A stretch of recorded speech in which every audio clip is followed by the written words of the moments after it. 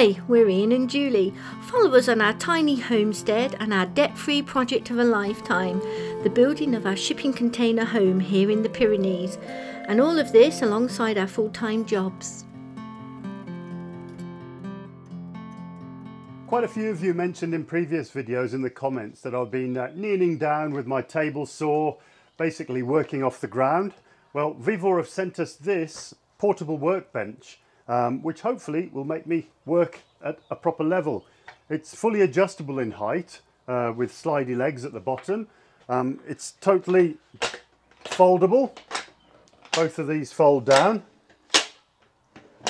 And it's got various bench dogs, all the holes, slideys, a little clamp. Bit plasticky this one, but it works fine. This is pretty solid though, all of this MDF bench. So pretty happy with that because we've got quite a lot of work to do on the siding coming up. So I'll be planting my planer here. And also in this video, we are working on the IBC units.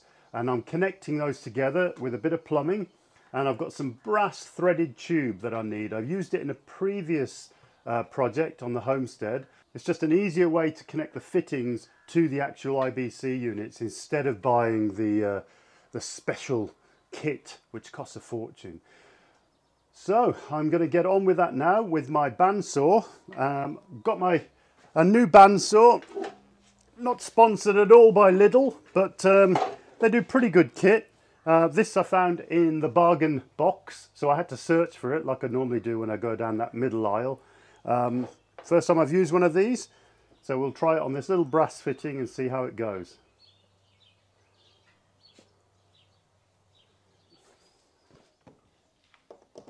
It's actually nice to be able to plug a mains cable into a mains socket and have power. First time I'll actually turn this on, so the power is all running from my main distribution board, but what's powering that is the Delta 2 EcoFlow. And with the solar, we've just got constant power now. It will run out once I start using these bigger machines. It's great just to pop down here and be able to just use everything as normal. That's what our goal was. So this is what I used before. This is the fitting for the IBC, goes straight on. And I use this brass threaded tube. I'm going to cut this in half, and then the fittings will just screw onto that. And that's the idea anyway. So, just going to cut this perfectly in half. This is 100mm. So I've measured off 5mm on my square, a little bit of tape. No more safety squints. I'm just using the new ones from Stihl from my new strimmer, or weed whacker, or whippersnipper if you're in Australia. So just put the brass thing in. I'm not sure, it should hold all right. Let's have a look. First time I've used this.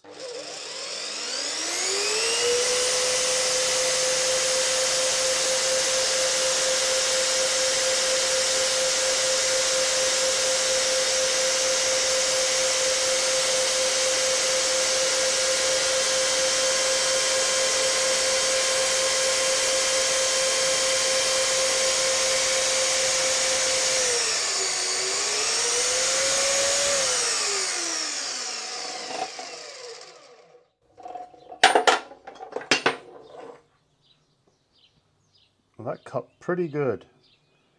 Better than using a manual hacksaw. Let's just see if the threads are okay. Oh, look at that, perfect. Well, first job, pretty good with that little bandsaw. So I need some PTFE tape, and I'll get back up onto the IBCs and get that installed. Even though we put all this landscaping fabric down before the stones, unfortunately we seem to have quite a few little weeds, and these are all coming from the bank where we haven't finished. What we need to be doing is building a wall. So all the seeds from here are popping down into my stones, and they're only surface weeds. So I'm going to spend the next 15 minutes pulling weeds up. There's my fabric. And they're just resting in the stone, so they're not coming through the fabric, it's just surface weeds. So I'll get rid of these.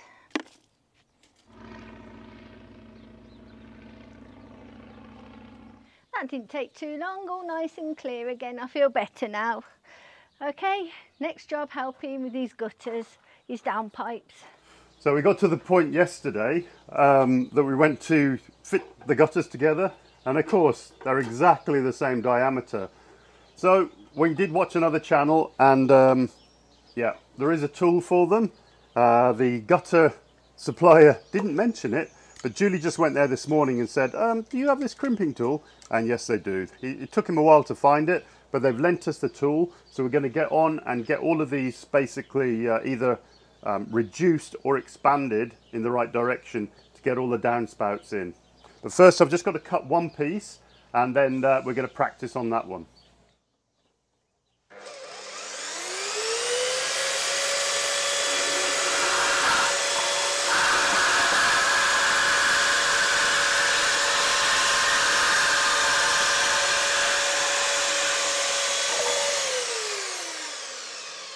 So I'm just going to practice on this little piece I cut. This tool actually reduces the diameter or the outside dimensions, and it fits exactly over these grooves. I think if you were to do it without this tool with a pair of pliers, it would make a right mess. So I'm just going to go in the grooves itself, not on the corners. So it's reduced it a little bit. The corners are a bit wide, but that before, well, if I should show you, so that is basically, it's not going to go in anywhere. But I turned it round. This is the one I've reduced, and it just slides in nice.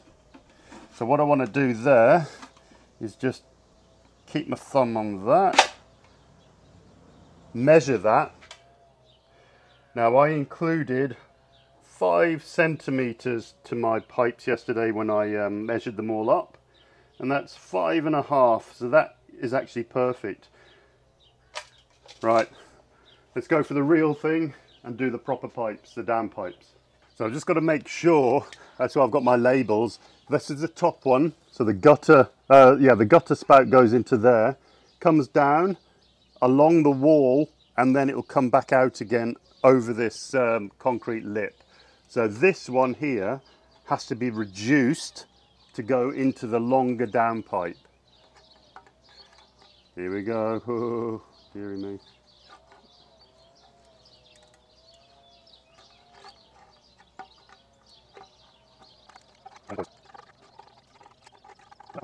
So that is like that.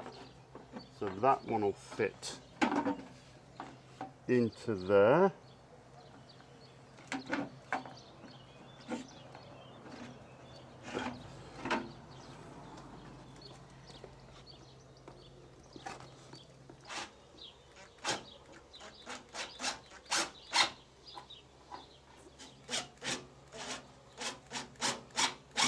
There. Perfect. Take this label off. Right, I'm just going to test fit that.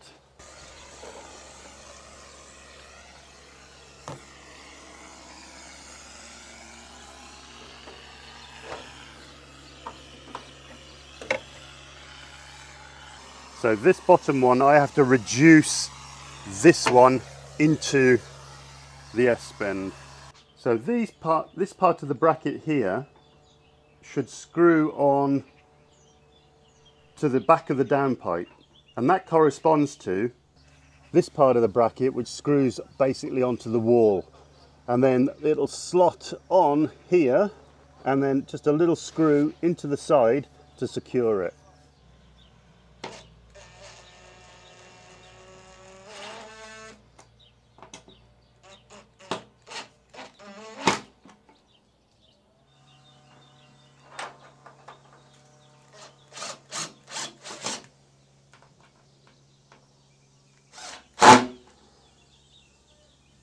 Oh, blooming sun is strong. Right, so I need to get that on.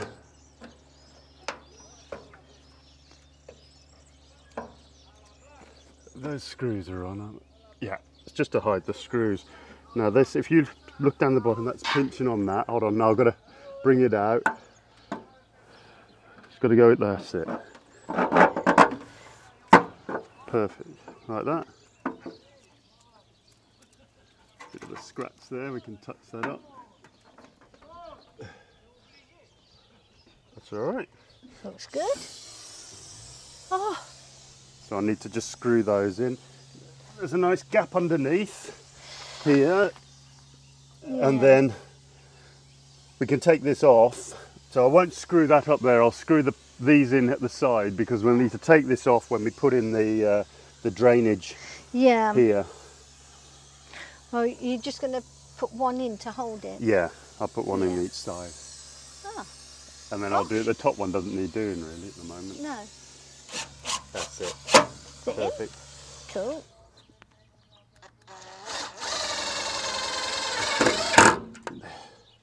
That's gone nice. Yeah.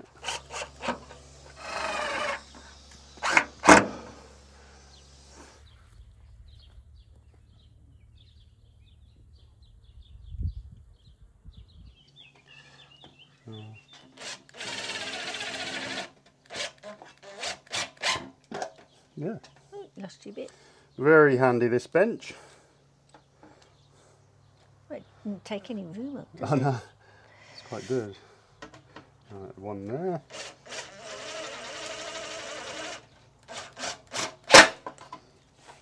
Flip him over.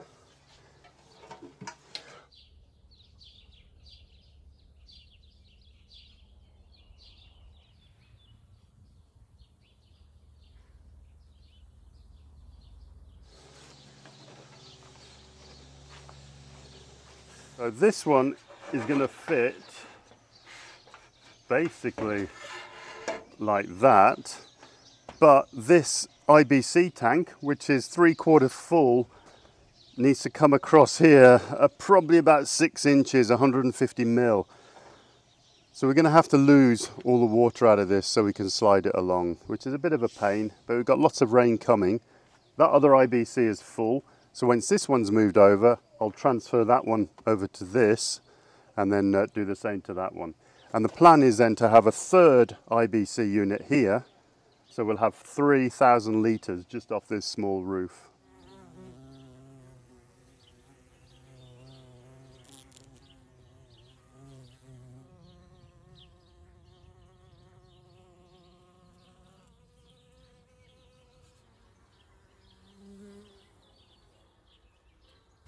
Good morning. Well, God, it's humid. 9 o'clock in the morning and I'm sweating buckets. It's just so warm. The sun's not out, but it's just a very humid day. So yesterday we emptied this IBC out so we could move it along, so I could get, where are we, that gutter there in line with this hole here for the actual pipe. I've got to modify this a little bit because it's a bit too long on that bit. But to save all this water from this IBC, I've just rigged up the pump here. There's a little power supply here, and I'm transferring the water from this IBC to this one. I don't want to waste it all, and also we need something to test it when I do all the plumbing, etc. So I'm going to leave that running. I'm now going to go and seal around the base of the steel uprights of the garage, because we've got a little bit of rain leakage in there and we haven't actually sealed around where the metal plate, I'll show you now, it's easier. Here is the base of the steel upright, and I haven't actually sealed. All of this is sealed along the concrete, but we didn't seal around this edge. So water's been going underneath there and into the garage. Not a lot, but just annoyingly enough. So we'll get all these sealed up. This will all be under cover once we get another little roof. We're putting another roof along here and down to here, and this is where the tractor and the mini digger and everything will be stored.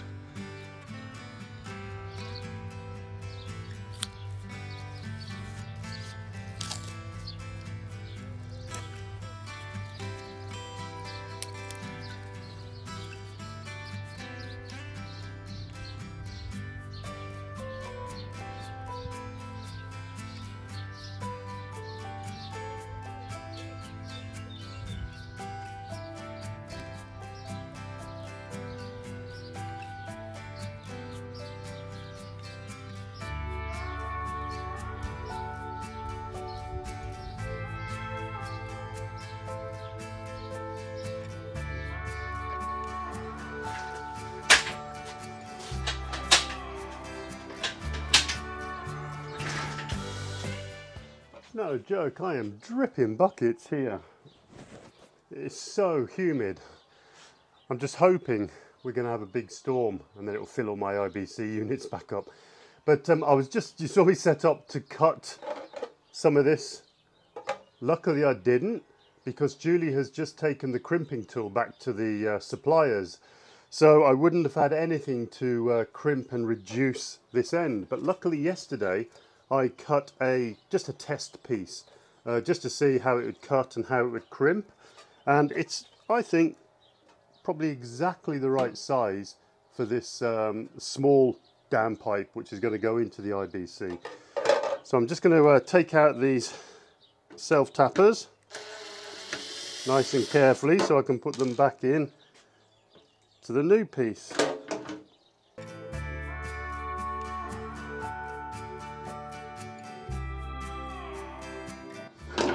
Whew. Right, let's go and see if it fits.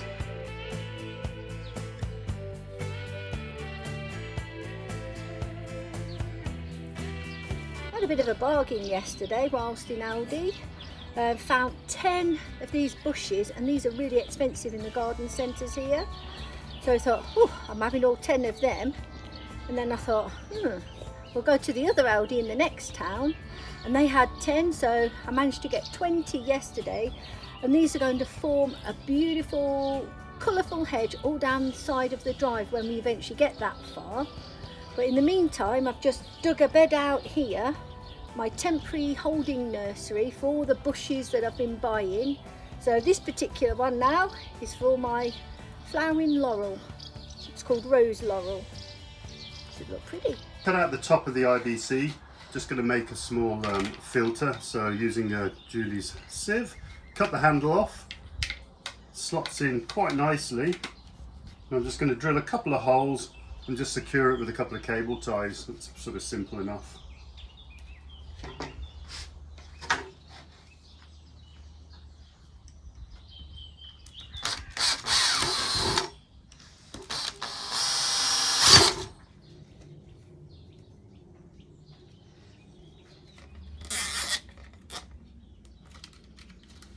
I suppose I've got to take Julie shopping for a new Christmas present, a new sieve.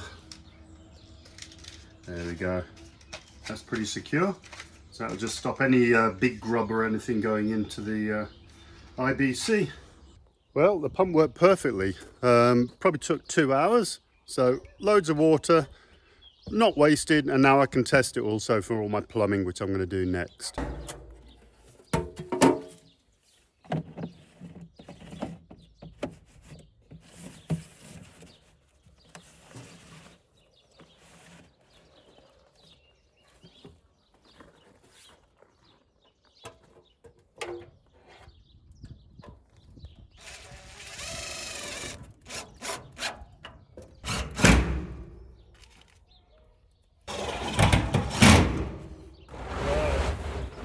Water in it, I can move it. Let's get to these. And this one is totally secure. Luckily there's only 2 downpipes on this one. But I've got a whole big piece, a 2-metre section of this, just in case I need it. One more screw for the top. That should be pretty much self-supporting.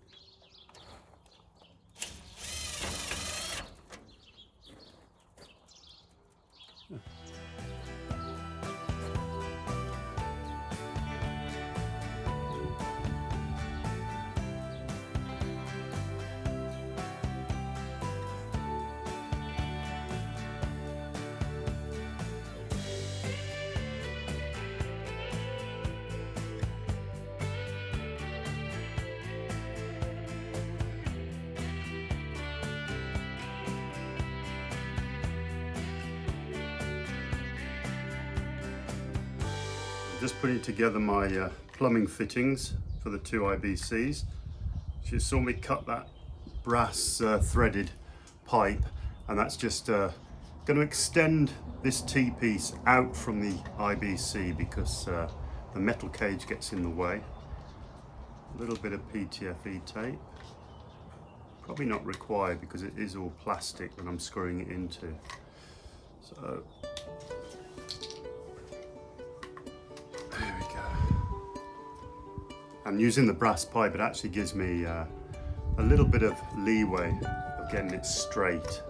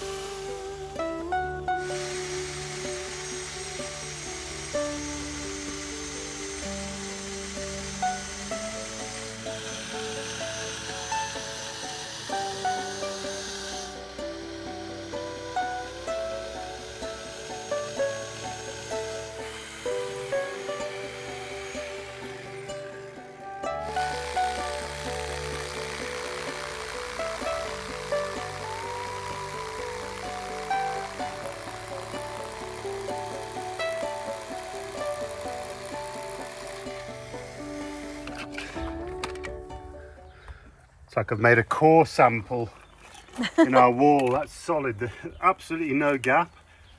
I missed all the rebar because I went through the where the blocks join, and we know we didn't put any there. That's perfect. 40mm hole. That's good.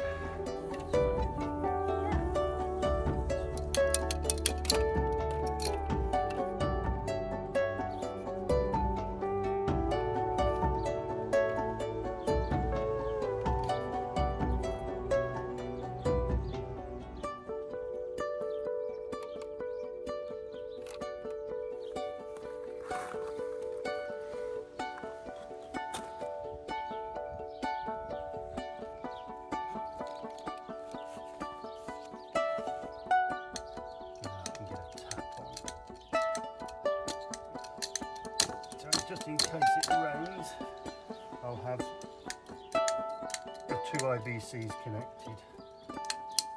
I've just turned them on, the two IBCs, while open the big valves to balance the water off. I thought I would. I do need more PTFE tape or what is it, pipe gunk or whatever it is, thread gunk, because I'm getting a leak there, but I'm going to let it balance off just in case it rains. This one will be will have enough empty volume to take a bit more.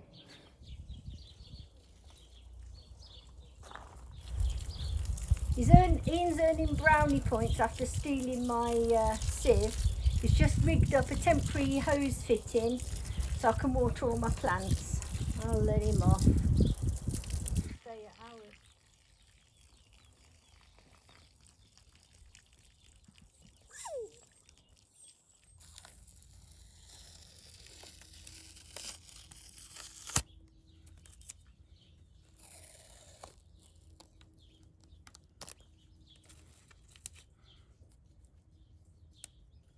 Really happy with this workbench. It's saved a lot of time on this these few projects I've had and will do when we start doing this siding.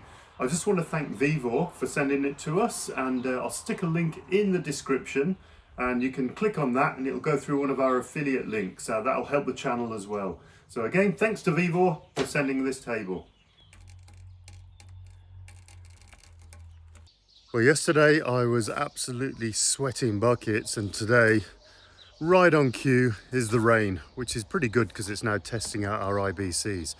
So both of these IBCs were exactly half full because I balanced them between the two. So let's see how much rain we got overnight. Now both will be exactly the same because they're connected together.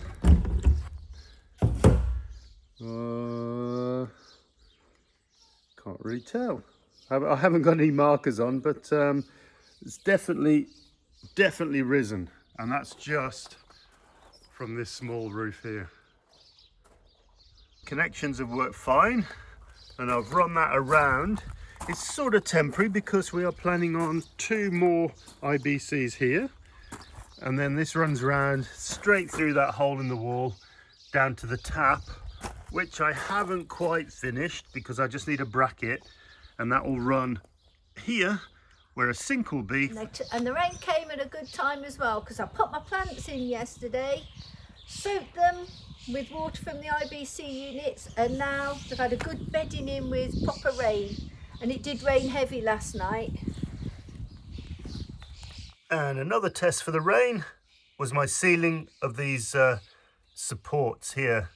Absolutely bone dry inside. So a pretty successful couple of projects. Right, we're going to leave the video here.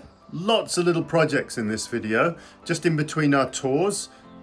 And one job that we can actually continue with in between our tours is we must get this siding finished, so that's coming up next.